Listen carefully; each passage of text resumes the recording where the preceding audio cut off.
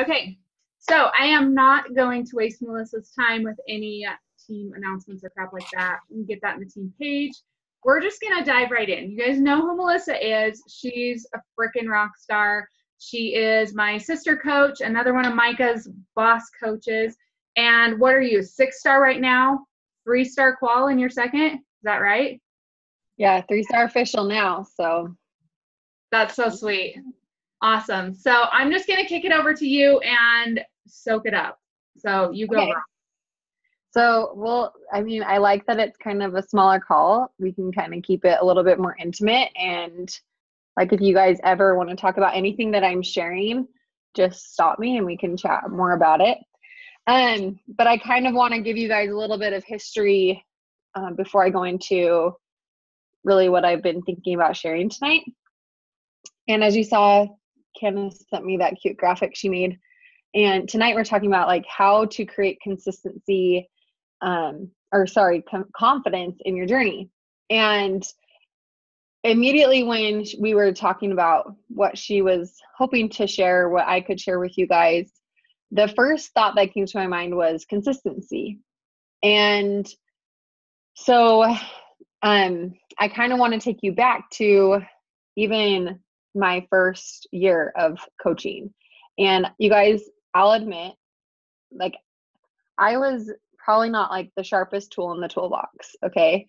I came into the business not even knowing it was a business. Like, not knowing, I knew it was a business. I knew that I would get paid to do it, but I did not understand that I was opening up my own business. Okay.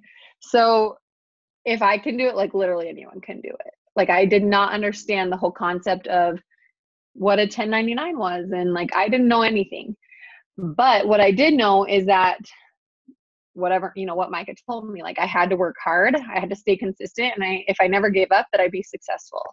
And they always told me that if I just continue to do the 4 vital behaviors, and if I continue to stay consistent, if I continue to do all these things every single day, that my income would double every year.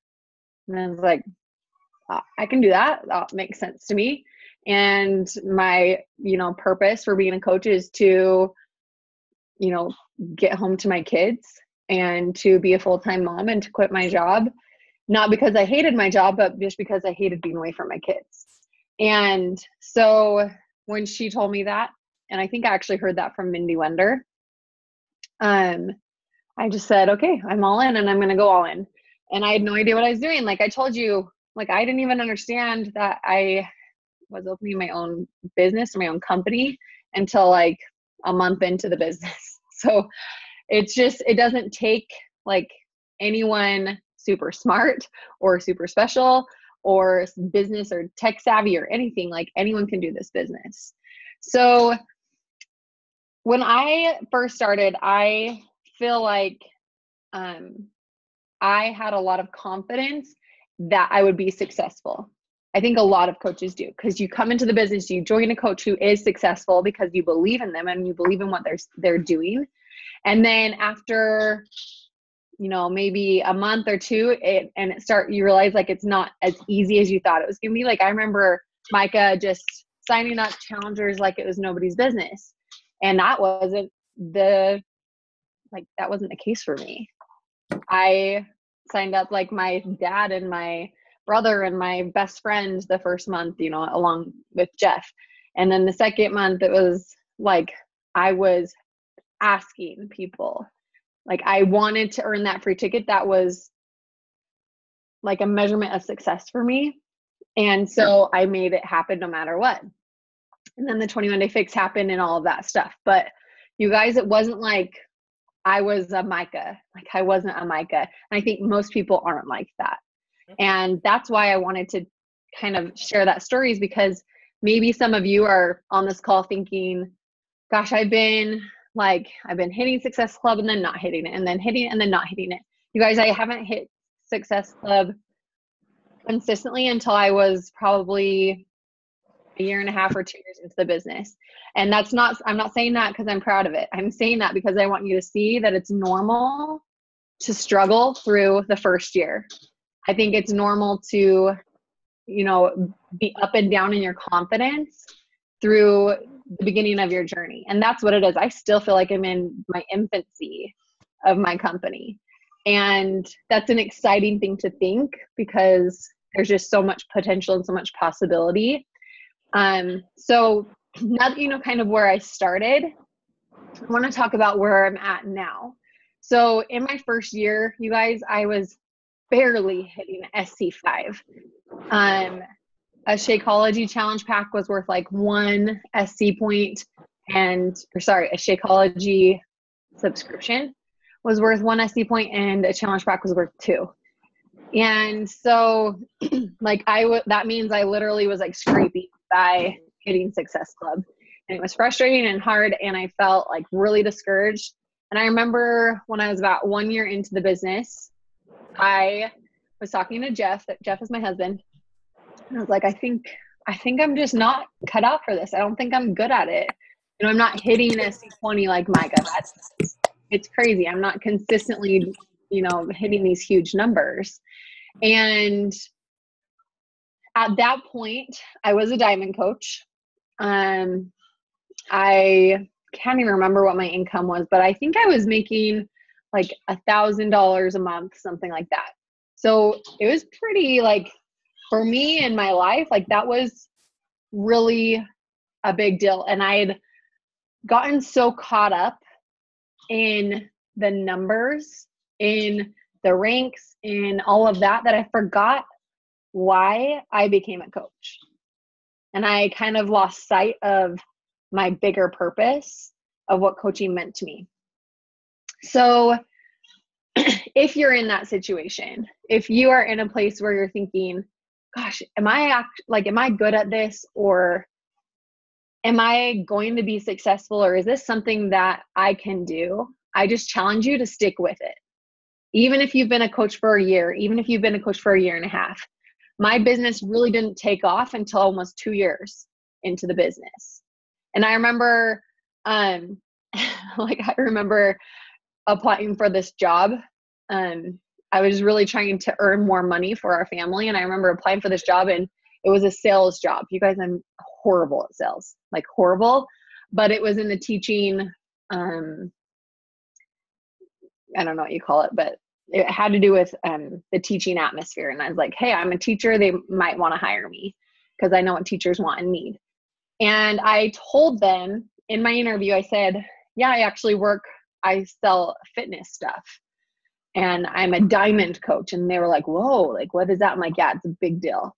And I sold them on that title and what I was and how I was, successful in this business. And all of a sudden I was like, why don't I act like that with everyone I'm talking about? Because if I don't start acting like that, maybe I'll never be that, and you have to almost build that confidence and belief before you even are that. And so that leads me to, I think one of the things that really has propelled my business is 100% diving into a program. And a lot of you guys know, like, I had the opportunity to be in the 2B Mindset test group. Well, it was kind of a different test group, and I'll admit I was really disappointed when they asked me to sign a non-disclosure agreement. And I was disappointed because I had seen all of these people in test groups sharing their journey, talking all about these programs, and everyone is like asking them, like, I want to be on your list. I want to do this with you, blah, blah, blah, blah, blah. And in my mind, I was like, I'm going to miss out. Like, I'm not going to get that opportunity. I'm not going to have that success, and it's not going to work in my benefit. And as I started to actually do the 2B Mindset program, and as I started to see my own confidence and my own mindset shift, I recognized how wrong I was thinking. And I'll tell you that for a long time, I kept wishing, like, oh, I want to be in a test group. Like, I want that advantage over other coaches. I want to be able to have an incredible launch. And I know that feeling. Like, how many of you guys have ever felt that before? Like, it would be so beneficial if I could be in a test group. Okay. That was what I thought. And then when I had the opportunity and we couldn't say a word about it, I was like crushed.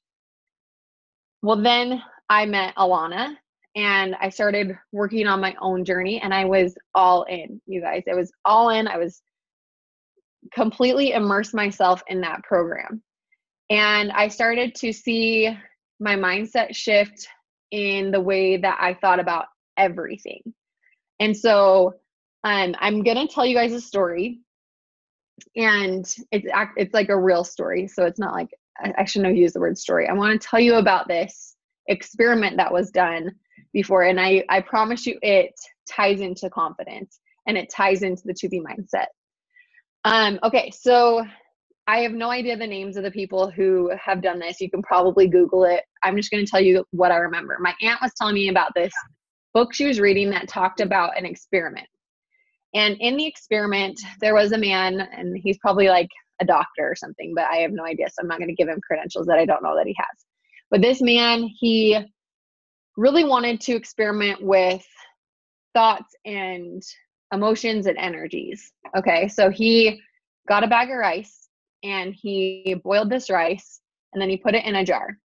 And he looks at this jar and he starts to speak all sorts of negative things to this jar, to the rice. And he's saying, you're so ugly, you're not successful, you're never going to be a successful whatever, you're horrible, like just all the negative energy, everything he could think that was negative, he said to this jar of cooked rice. Once he had spoken to this rice for like 10 minutes, all the negative things that he could think, he took the jar and he put it in his cupboard, and then he left it there for 2 days.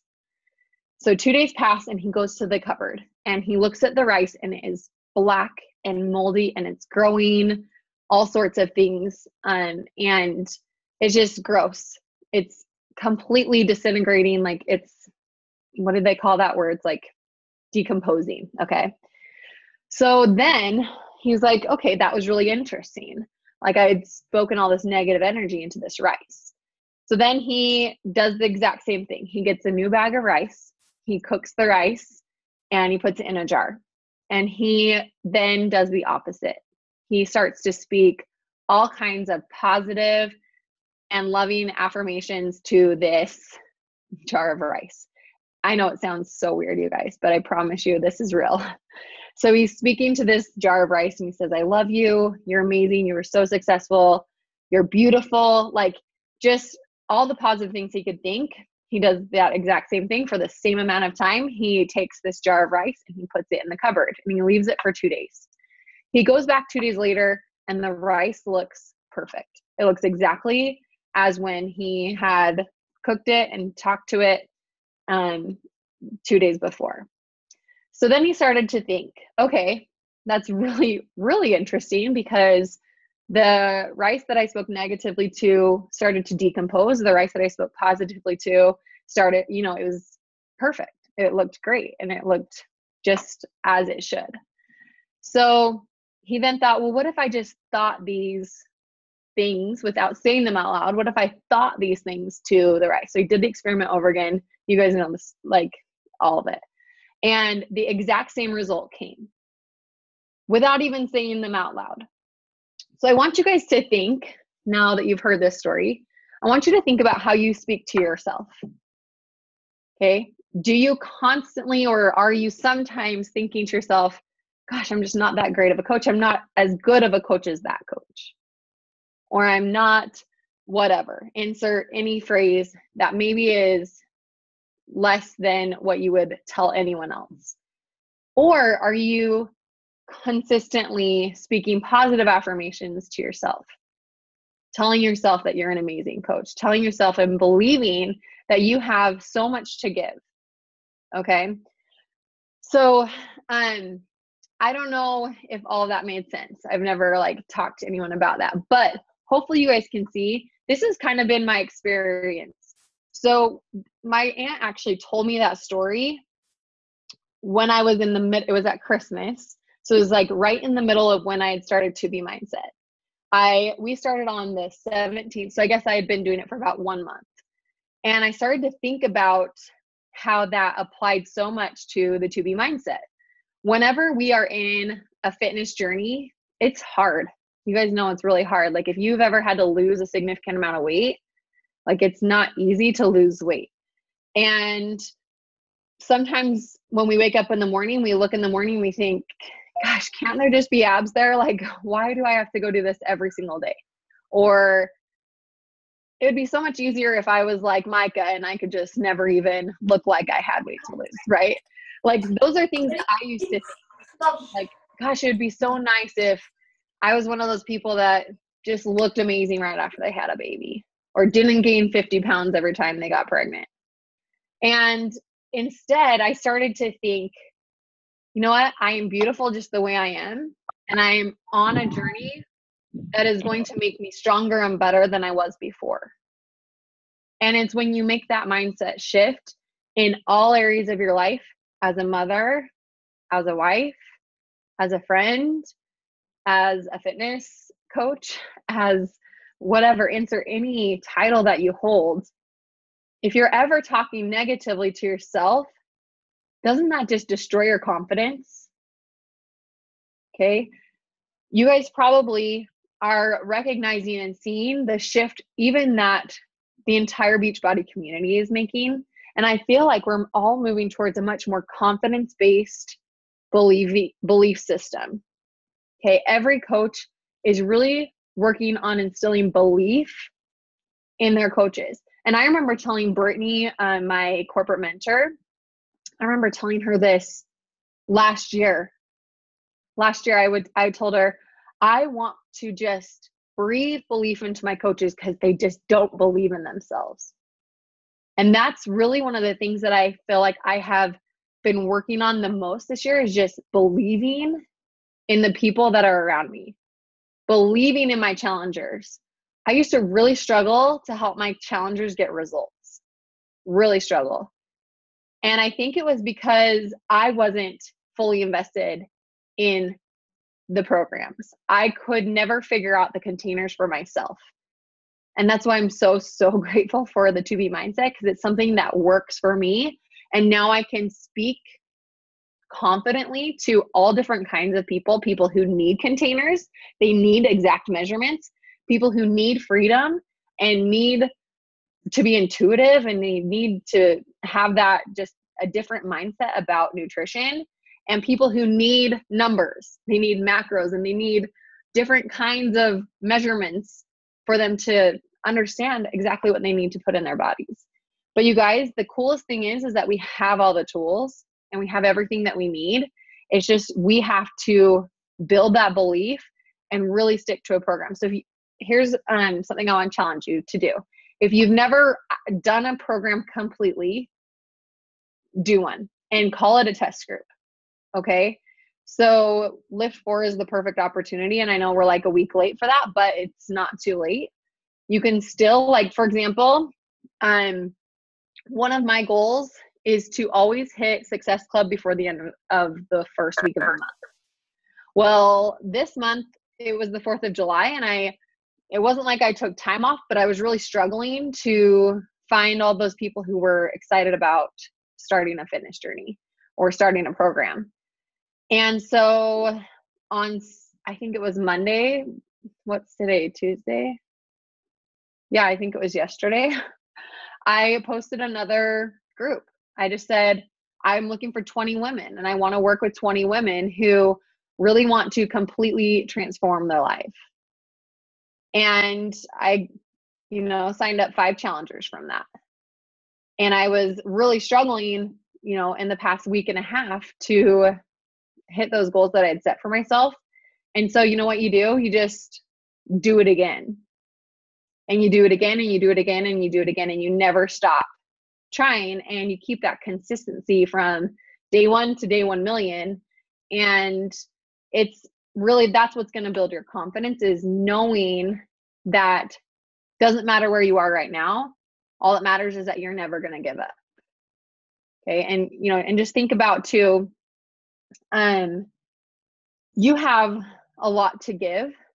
You have a lot to offer people, not only in all of the amazing programs and all of the amazing nutrition courses and everything that we have to offer as Beachbody coaches, but you as an individual have so much to offer people. You are someone who is going to change someone's life. Even if it's just one person, that is a huge deal. And I think we sometimes sell ourselves short, and we think, well, we play that comparison game. Well, they're helping this many people, or they're helping. It does not matter, you guys.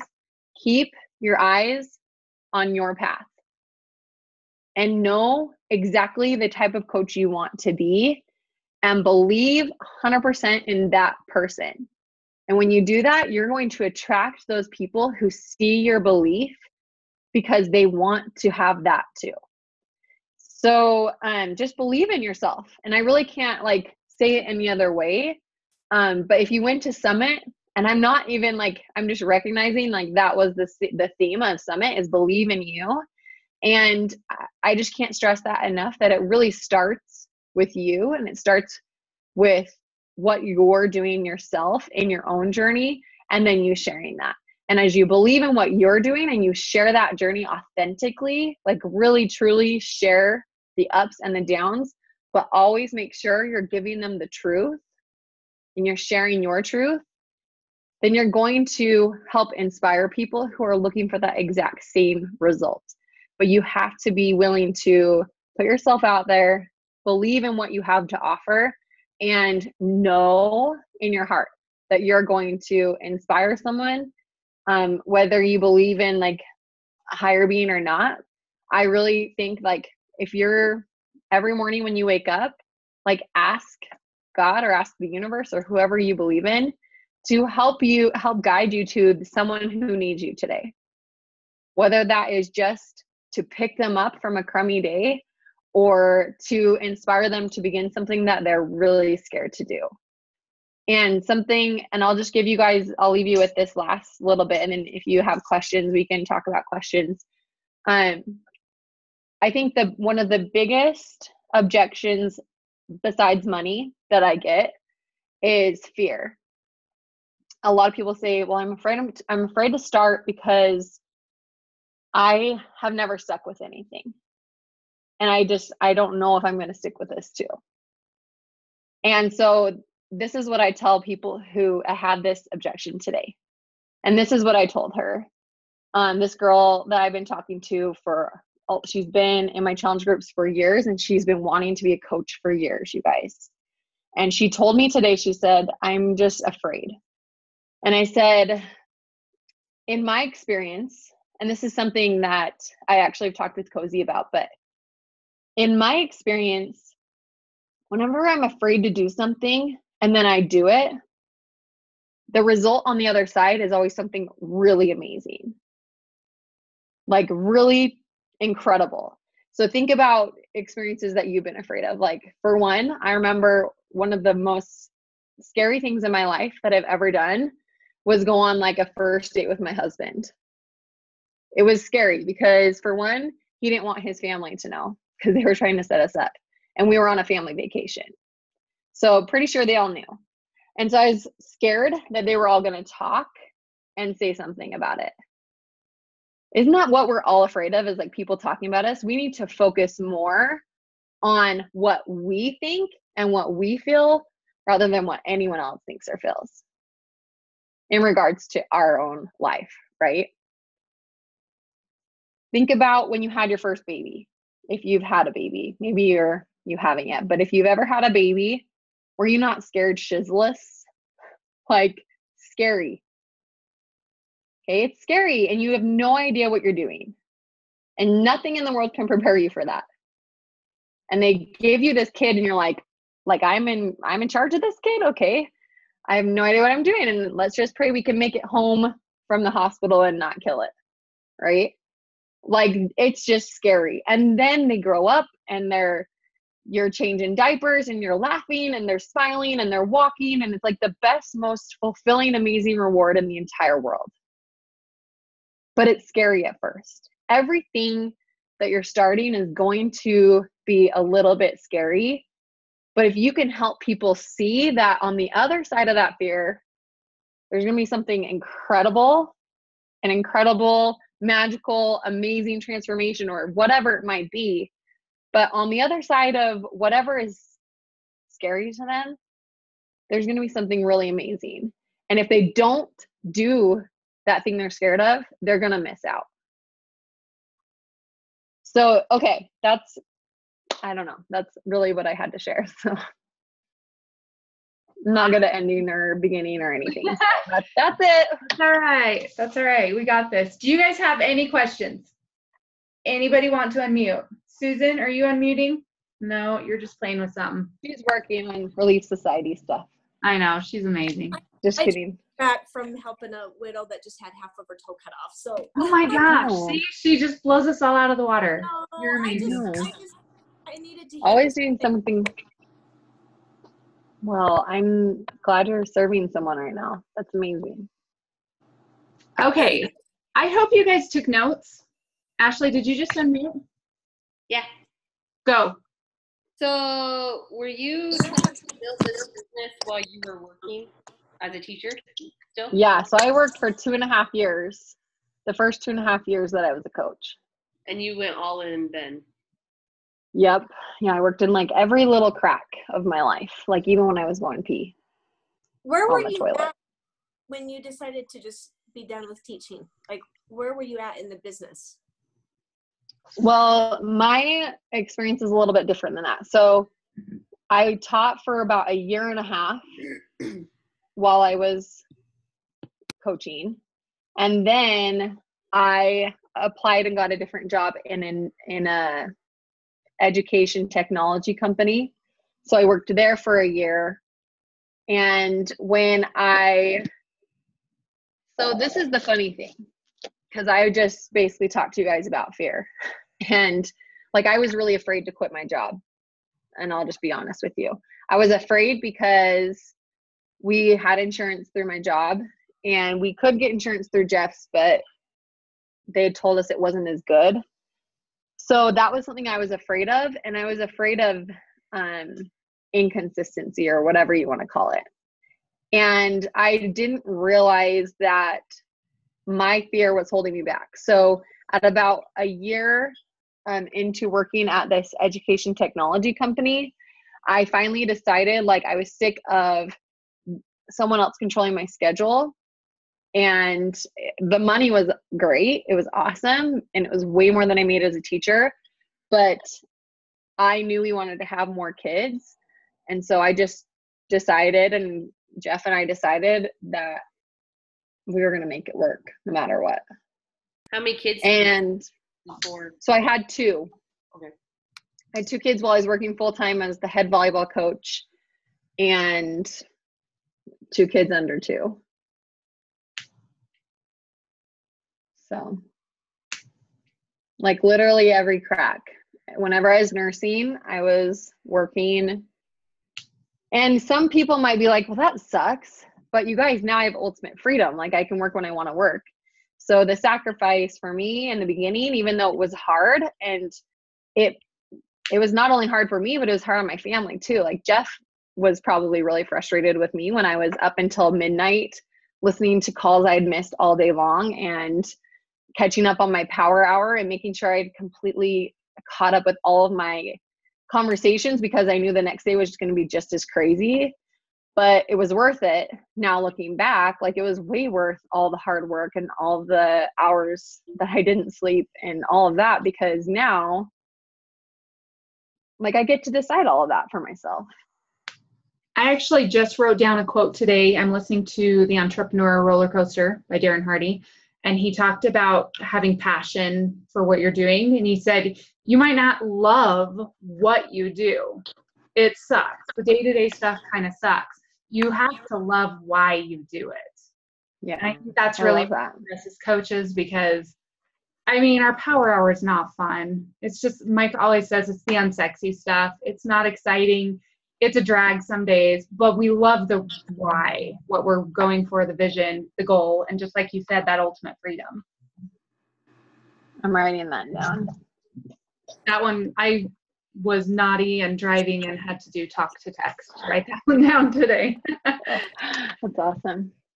So okay. Susan, when I quit, I was a 3-star, I think, maybe 2-star. Mm-hmm. So I hit 5-star though, like the next year after I quit. And this year is my second year not working, and just hit 3-star in my second, and we're almost 7-star qual. We should be, but you know, it's all crazy. Details. Yeah, just minor details. Anybody else have questions? So I loved one thing that you said in the very beginning, and I hope everyone noticed this. You talked about the struggle in the beginning, and honestly, probably the struggle now. There's always struggle. But you talked about in the beginning of your business, the struggle and how you had to realize that the struggle was exciting, because that means you have so much more potential. Like you said, your business now, you still feel like it's in its infancy, and that could be overwhelming, or it could just be exciting because there's just so many more things ahead, so much more potential. And I think that's important for all of us to realize, because we all struggle. Micah struggles. Everyone struggles in this business in some way, and I think it's important to recognize that that just means you're growing, and there are bigger and better things ahead. I love that. Yeah, so true. Who else? Yeah, I mean, even now I feel like everyone still struggles, and even like top coaches in the business struggle, you know, so. Oh yeah.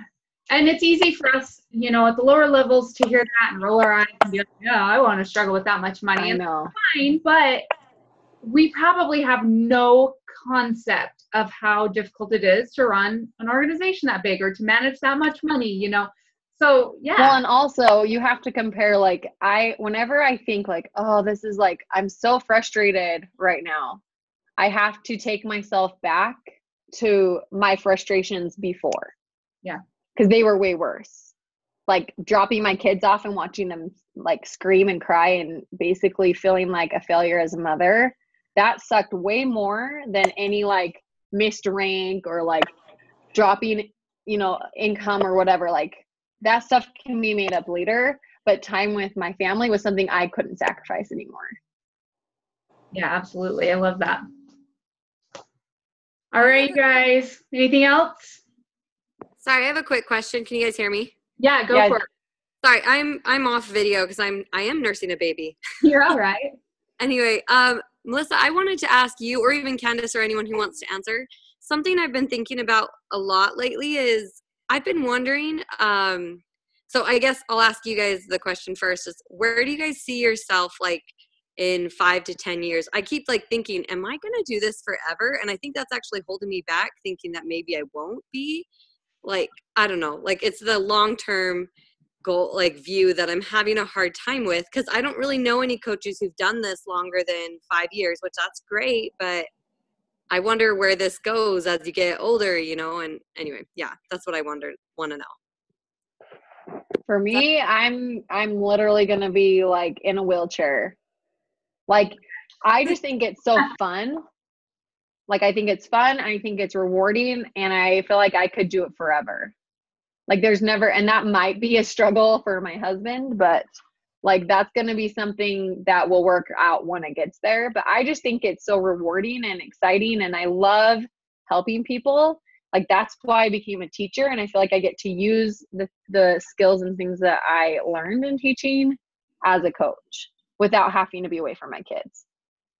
Well, and for me, so, I don't know. I'm in a struggle and I'm, you know, kind of complaining to Brett, and I'm going, man, I can't do this. What am I doing? Why am I still here? And every time he says, well, you want to quit? That's fine. If you want to quit, you can quit. Do you want to quit, or are you going to keep going? And if I think about that, I think, no, I don't want to quit. You know, don't say that. No. And then I realize I can't imagine my life without it. Yeah. Even if I never go beyond this level, even if this is the max my income ever reaches, even if it's a struggle every month, whatever, I love it. I love what it does in my life. So I can't see myself ever stopping. Okay, thank you. That answers my question perfectly. I guess like I just was wondering what people thought of it as, like if this is something I could do for the rest of my life. Like, totally. You know, and we don't have that example because coaching is new. It's what, 8 years old, 9 years since they started the network. So we don't have anyone in wheelchairs yet, but we will. I mean, it was either Christina Delgado or it was Danielle Natoni. One of the two of them at Summit on stage said, we're going to be up here in our wheelchairs. you know, we're going to do this forever. That's I funny. think it was a leadership meeting, you know, so they're all of the same mind too. Nobody's going anywhere. Nobody who's really invested in what they're doing. That's awesome. Thanks. It says you have less than a minute, just so you know. Yeah. Erin, you're welcome to unmute and give it a go in the last minute. No. Susan, whatever. She's going to be running circles around all of us. Seriously. All right, you guys, we're out of time. Melissa, thank you so much. Amazing. I recorded it. I will get the link out to everybody and to those who missed it. And we're just so grateful to you for taking the time out to be here and to share your experience with us. And let's run together, you guys. We can all do this. Okay, have a good night.